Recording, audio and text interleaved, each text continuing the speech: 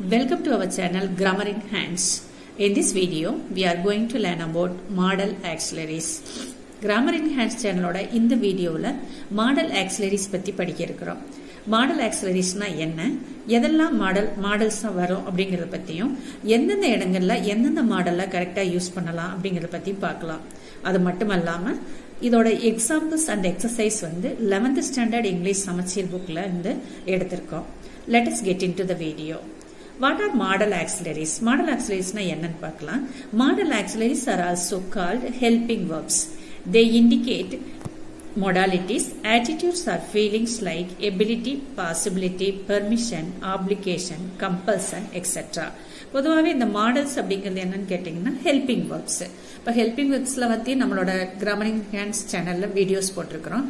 Helping verbல வந்து do verbs, have verbs அந்த மாதிரிலாம் போட்டிருக்கிறோம் இல்லையா. B form verbs, do form verbs, have form verbsனு video போட்டிருக்கோம். இதுல மாடல்ஸ்லாம் எதெல்லாம் வரும்னு சொல்லும்போது மாடல்ஸ் அப்படிங்கிறது மெயினா வந்து ஹெல்பிங் verbs. அப்ப இந்த மாடல் வந்து வெர்பு கூட வந்து வெர்புக்கு வந்து ஒரு மோர் மீனிங் தருது. அந்த வெர்போட ஃபீலிங்ஸ் அது ஒரு எக்ஸ்ட்ரா ஒரு இன்ஃபர்மேஷன் மாதிரி, அதோட எபிலிட்டி, பாசிபிலிட்டி, நடக்கக்கூடிய தன்மை, பெர்மிஷன், ஆப்ளிகேஷன், கம்பல்சன், இதை கட்டாயம் செய்யணும், செய்யக்கூடாது, ஒரு ப்ராஹிபிஷன் பண்றது, இந்த மாதிரி ஒரு சென்ஸ், இந்த ஃபீலிங்ஸ் எல்லாம் உணர்த்த வர்றதுதான் வந்து மாடல் ஆக்சிலரிஸ். மாடல் ஆக்சிலரிஸ் என்னென்ன வருது அப்படின்னு சொல்லி பார்க்கும் பொழுது can, good, May, might, must, ought to, shall, should, will, would, need, dare, used to. இதெல்லாம் வந்து மாடல்ஸுக்கு வந்து எக்ஸாம்பிள்ஸ். எந்தெந்த மாடலுக்கு என்னென்ன பொருளை எங்கெங்க யூஸ் பண்ணலாம் அப்படிங்கறத பத்தி நம்ம டீடைலா பார்க்கலாம். See, first one, can. Can எங்கெல்லாம் யூஸ் பண்ணலான்னு பார்க்கும்போது எபிலிட்டி. எபிலிட்டினா வந்து முடியும், திறமைன்னு சொல்லலாம். இதை வந்து ஒரு செயலை செய்யக்கூடிய ஒரு திறமை, இயலும் தன்மைன்னு சொல்லலாம். இதை செய்ய முடியும்னா எபிலிட்டி, செய்ய முடியாதுன்னா இன்எபிலிட்டி. செய்ய முடியும்னா நம்ம கேன் போடுறோம், முடியாதுன்னா கான்ட் போடுறோம். அப்புறம் ரிக்வெஸ்ட்டுக்கு வந்து நம்ம வந்து கேன் யூஸ் பண்ணலாம். இப்போ எபிலிட்டினா I can speak English, I can speak English fluently அப்படின்னா என்னால் இங்கிலீஷ் வந்து ஃப்ளூயன்ட்லி சரளமாக பேச முடியும். அப்ப அந்த முடியும் அப்படின்னா கேன், முடியாதுன்னா கான்ட் யூஸ் பண்றோம். அப்ப இன்னெபிலிட்டி சொல்லும் போது I can't solve this problem சொல்லும் போது இன்னெபிலிட்டியில வந்துருது. ரிக்வெஸ்ட்னா can I have a pen. ஒரு சிம்பிளான ஒரு ரிக்வெஸ்ட்டுக்கு நம்ம என்ன பண்ணிக்கலாம், கேன் யூஸ் பண்ணிக்கலாம். அடுத்து குட் எங்க யூஸ் பண்ணலாம்னு கேட்டீங்கன்னா பாஸ்ட் எபிலிட்டி. அப்ப எபிலிட்டி இப்ப கேட்கறதுன்னு சொல்லி சொன்னா கேன் யூஸ் பண்ணலாம். இதே ஒரு பாஸ்ட் ஏற்கனவே முடிஞ்சு போன ஒரு இடத்துல வந்து ஒரு எபிலிட்டி செய்யக்கூடிய ஒரு தன்மை இருந்ததுன்னு சொன்னா நம்ம குட் யூஸ் பண்ணலாம். எக்ஸாம்பிள் பாத்தீங்கன்னா we shifted to our native village. நாங்க வந்து எங்களோட நேட்டிவ் வில்லேஜுக்கு போயிட்டோம். so we could lead a simple and happy life. அப்ப இவங்க வந்து ஷிஃப்ட் பண்ணி அவங்க நேட்டிவ் வில்லேஜுக்கு போனதுனால அந்த ஏர்லி டேஸ்ல ஒரு சிம்பிள் அண்ட் ஹாப்பி லைஃப வந்து வாழ முடிந்தது. அப்ப முடியும்னா கேன், முடிந்ததுன்னா பாஸ்ட் டென்ஸ்ல, பாஸ்ட்ல வர எபிலிட்டி. அதனால நம்ம என்ன யூஸ் பண்ணிக்கிறோம், குட் லீட் போட்டிருக்கிறோம். Next polite request. அப்ப வந்து நம்ம வந்து சிம்பிள் ரெக்வெஸ்ட்டுக்கு கேன் யூஸ் பண்றோம். பொலைட்னா இன்னும் கொஞ்சம் தாழ்மையா கேட்டுக்கிறோம், கொஞ்சம் கெஞ்சி கேட்கிற மாதிரி இடங்கள்ல நம்ம என்ன யூஸ் பண்ணலாம், குட். அப்ப good you please let me your camera. அப்ப ரொம்ப பொலைட்டா கேட்கிற இடத்துல குட் யூஸ் பண்ணிக்கலாம். நெக்ஸ்ட் மே எங்க யூஸ் பண்ணலாம்னு கேட்டீங்கன்னா பெர்மிஷன் கேட்கிற இடங்கள்ல வந்து மே யூஸ் பண்ணலாம். அப்ப மே கெட் இன் சார், அப்ப உள்ள வரலாமான்னு சொல்லி பெர்மிஷன் கேட்கிற இடங்கள்ல நம்ம மே யூஸ் பண்ணிருக்கோம். நெக்ஸ்ட் மே எங்க யூஸ் பண்ணலாம்னா ஃபியூச்சர் பாசிபிலிட்டி, எதிர்காலத்துல இது நடக்கக்கூடும் அப்படிங்கிற இடங்கள்ல மே. பொதுவாக மேனா லாம், நடக்கலாம், நடக்கக்கூடும், அந்த மாதிரி மீனிங்ல தான் வந்து வரும். அப்ப future possibilities it may rain tomorrow. நம்ம வந்து இல்ல தமிழ்ல வந்து வானிலை அறிக்கை எல்லாம் பாக்குறோம் இல்லையா. அப்ப வெதர் ரிப்போர்ட் பார்க்கும் பொழுது என்ன பண்ணுவாங்கன்னா இந்த மாதிரி ஒரு சூழ்நிலைகள் இருக்கிறதுனால மழை பெய்யக்கூடும் சொல்றாங்க. அப்ப அந்த ஃபியூச்சர் பாசிபிலிட்டிக்கு நம்ம மே யூஸ் பண்ணிக்கிறோம். அடுத்து மைட் எங்க யூஸ் பண்ணானா அது ஃபியூச்சர் பாசிபிலிட்டியில யூஸ் பண்றோம். Velan might win the race. அப்ப அவனோட ப்ரிப்பரேஷன், அவனோட ஆக்டிவிட்டி, அவனோட ஆக்டிவ்னஸ் இதெல்லாம் பார்க்கும்போது அவன் தான் ஜெயிக்க கூடும் சொல்ற இடங்கள்ல வந்து மைட் யூஸ் பண்ணிக்கிறோம். நெக்ஸ்ட் சால் எங்க யூஸ் பண்ணலாம்னு சொல்லும் போது ஆஃபர். ஆஃபர்னா என்னன்னா கிவ், கொடுக்கறது, ஒரு ஹெல்ப், லெண்ட் பண்றது, ஒன்ன வந்து செய்ய விரும்புறது, செய்ய விளையிறது. இப்ப shall I help you to lift the box. அப்போ ஒருத்தவங்க பாக்ஸ் வந்து ட்ரை பண்ணிட்டு இருக்காங்க, லிஃப்ட் பண்ண முடியாத பட்சத்துல நம்ம வந்து ஒரு ஆஃபர் கொடுக்குறோம், நம்ம ஹெல்ப் பண்ண போறோம். அப்ப அந்த இடத்துல shall I help you to lift the box ன்னு சொல்லி கேட்கலாம். நெக்ஸ்ட் சஜஷன் சொல்லும் பொழுது நம்மளோட சஜஷன் சொல்லும் போது shall யூஸ் பண்ணலாம். எங்க யூஸ் பண்ணலாம், shall we go for a walk. அப்ப நான் என்னோட சஜஷன் இப்ப போலான்னு நினைக்கிறேன், நீங்களும் வரலாங்களா, நம்மளும் போலாமான்னு சொல்லி சஜஷன் கேட்கிற இடங்கள்ல shall யூஸ் பண்ணலாம். அப்ப எக்ஸாம்பிள் வந்து shall we go for a walk. Next வந்து should எங்க யூஸ் பண்ணலாம்னா அட்வைஸ் ஆர் சஜஷன். அப்ப நம்மளோட ஒருத்தருக்கு வந்து அட்வைஸ் பண்றோம் அல்லது நம்மளோட சஜஷனை சொல்றங்க இடத்துல வந்து should யூஸ் பண்ணலாம். எங்க யூஸ் பண்ணலாம்னா you should better give up smoking சொல்லும்போது இது ஒரு அட்வைஸ் தானே இல்லையா. அப்ப அந்த இடங்கள்ல நம்ம வந்து should யூஸ் பண்ணலாம். இன்னும் சில இடங்கள்ல பாத்தீங்கன்னா ப்ராஹிபிஷன் ஒன்னு செய்யக்கூடாது அப்படிங்கிற இடத்துல என்ன பண்ணிக்கலாம்னா you should not park here போட்டிருப்பாங்க. இந்த இடத்துல நீங்க பார்க் பண்ணாதீங்க, you should not pluck flowers அந்த மாதிரி சொல்லும்போது ஒரு ப்ராஹிபிட் ஒன்று தடுக்கிற சூழ்நிலைகள்ல வந்து சொல்லும் பொழுது அங்கேயும் என்ன பண்ணலாம், நம்ம should யூஸ் பண்ணலாம். நெக்ஸ்ட் மாடல் என்னன்னா வில் எங்க யூஸ் பண்ண வில்லிங்னஸ்னா ஒரு விருப்பம், இதை செய்யணுங்கிற ஒரு ஆர்வங்கிற இடத்துல I will win the first prize. இப்போ ஃபர்ஸ்ட் பிரைஸ் வின் பண்ணணுங்கிறது என்னோட வில்லிங்னஸ், அப்ப அதனால அந்த இடத்துல வில் யூஸ் பண்ணிக்கிறோம். அடுத்ததா எங்க வில் யூஸ் பண்ணலாம், சர்டனிட்டினா நிச்சயம், உறுதித்தன்மை. as Ram is a hard working person he will succeed in his profession. அப்ப வந்து அவங்க ஹார்ட் ஒர்க்கிங் பர்சனா இருக்கிறதுனால நிச்சயமா அவங்க ப்ரொஃபஷன்ல வந்து அவங்க வந்து சக்சீட் ஆவாங்க, ஜெயிப்பாங்க.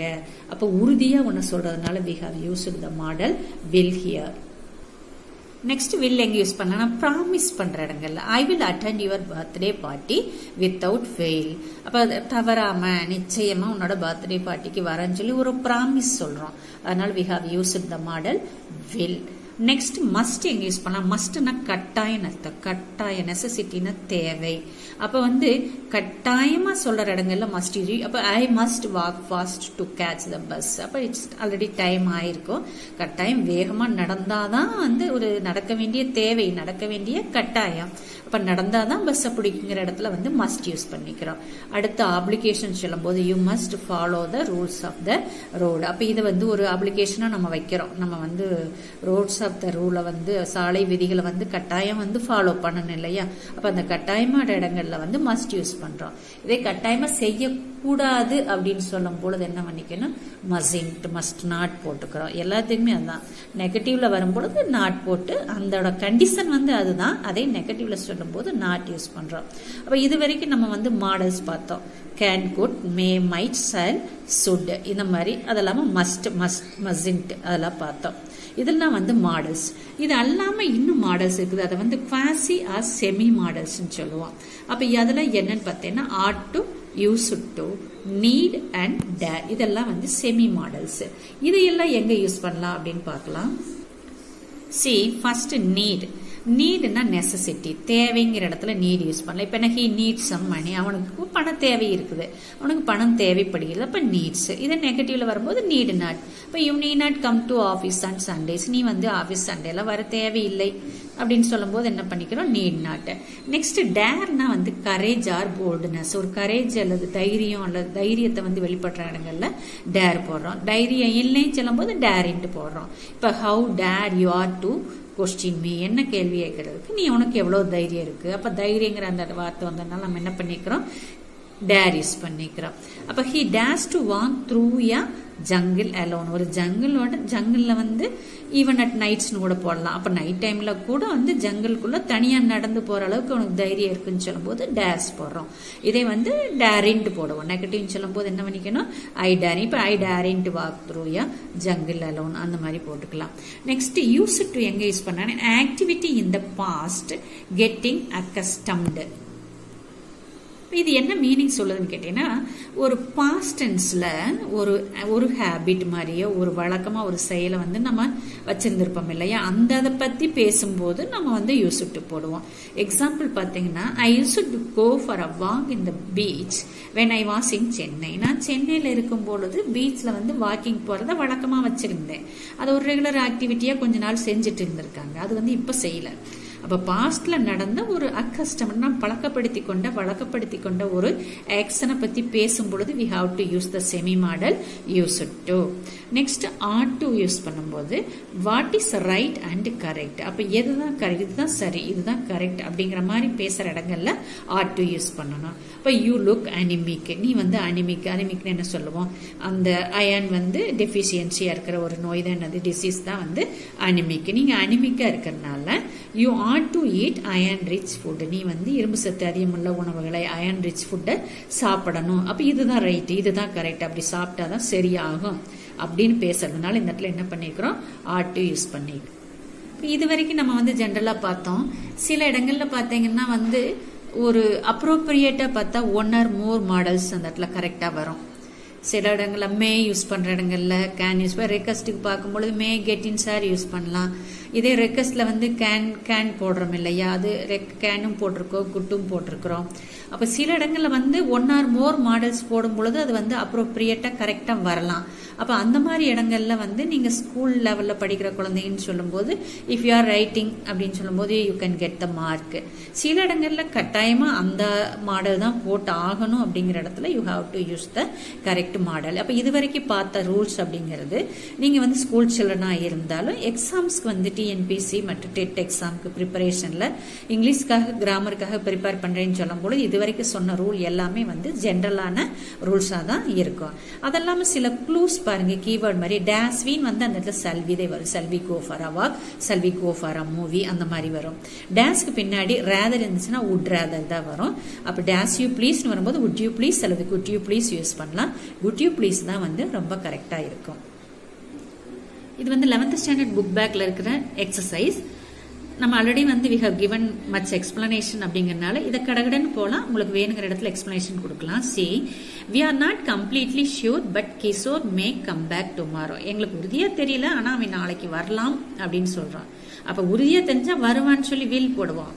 உறுதியா தெரியல ஒரு பாசிபிலிட்டி இருக்கிறதுனால மே யூஸ் பண்ணிக்கிறோம். இப்போ when Kaushik was a child he used to play in the street. அப்ப குழந்தையாக இருக்கும்போது தெருவில் விளையாடுறது ஒரு பழக்கமா வச்சிருந்தா. அப்ப நம்ம ஏற்கனவே பாஸ்ட்ல அக்கஸ்டம்டுன்னு சொன்னா யூஸ் டு போடுவோம்னு சொன்னோம் இல்லையா, அதை யூஸ் பண்ணிக்கிறோம். அப்ப can I have some more juice ப்ளீஸ்ன்னு கேட்டுக்கா, கொஞ்சம் ஜூஸ் கொடுக்குறீங்கிறது ரொம்ப கெஞ்சி கேட்க மாட்டோம் இல்லையா, ரொம்ப கெஞ்சி கேட்கறனால குட் யூஸ் பண்ணுவோம். இது ஒரு ரெக்வஸ்ட், சாதாரண ரெக்வஸ்ட்ங்கனால கேன் யூஸ் பண்ணிக்கிறோம். we should not paint this room now. அப்ப இது ஒரு சஜஷன் சொல்றதுக்கு, சஜஷன் அல்லது அட்வைஸ்க்கு வந்து சுட் யூஸ் பண்ணணும்னு சொன்னேன் இல்லையா. சஜஷன் வந்து என்னது இப்ப வந்து பெயிண்ட் பண்ண தேவையில்லை அப்படிங்கிற இடத்துல. நெக்ஸ்ட் ரேதர் வந்தா வுட் யூஸ் பண்ணுவோம்னு சொல்லுவோம். அதனால I would rather request you to check my exercise before giving it to the teacher. Next, can I use your mobile phone? இது ஒரு request. Next, in schools student must wear uniform, it is compulsory. அப்புறம் கம்பல்சரியா பண்ணல இடங்கள்ல நம்ம must கட்டாயம் use பண்ணணும்னு சொன்னோம் இல்லையா.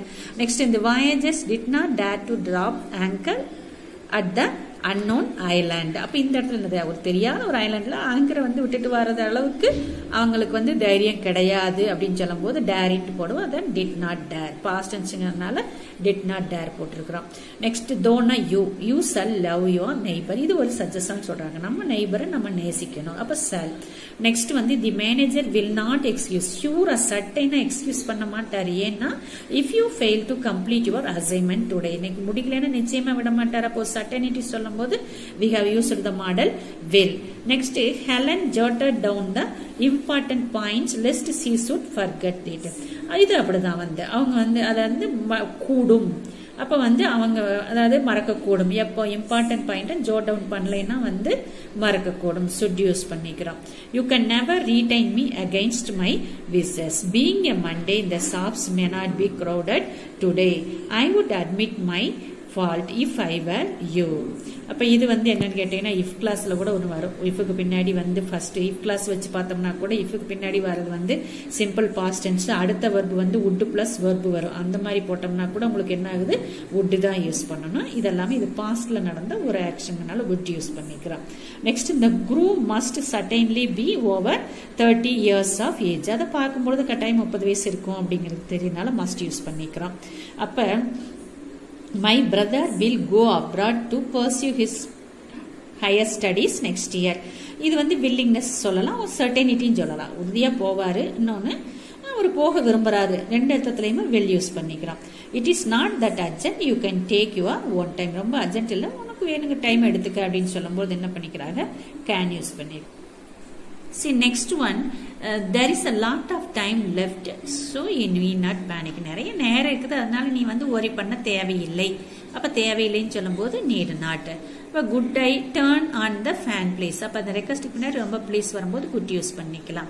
Next I cannot believe my eyes. என் கண்களையே என்னால் நம்ப முடியவில்லை. முடியும்னா can, முடியவில்லைன்னா cannot. Is Santosh the one who is standing over there?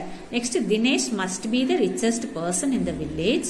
He has just bought 2 luxury cars. அப்ப 2 luxury cars வச்சு வாங்கிக்கிறத பார்த்தா இந்த சின்ன கிராமத்துல இருந்துகிட்டு 2 luxury cars வாங்கிக்கிறத வச்சு பார்க்கும்போது அவரு தான் கட்டாயம் richest மேனா இருக்கணும்னு சொல்லும்போது must யூஸ் பண்ணிக்கிறார். அப்ப Nirmala used to write perfectly when she was 7. அப்ப 7 years இருக்கும் போதே வந்து அவ வந்து பெர்ஃபெக்ட்டா ரைட் பண்ற அளவுக்கு அவ பழக்கப்படுத்தி வச்சிருந்தா, அதனால யூஸ்டு to யூஸ் பண்ணிக்கிறோம்.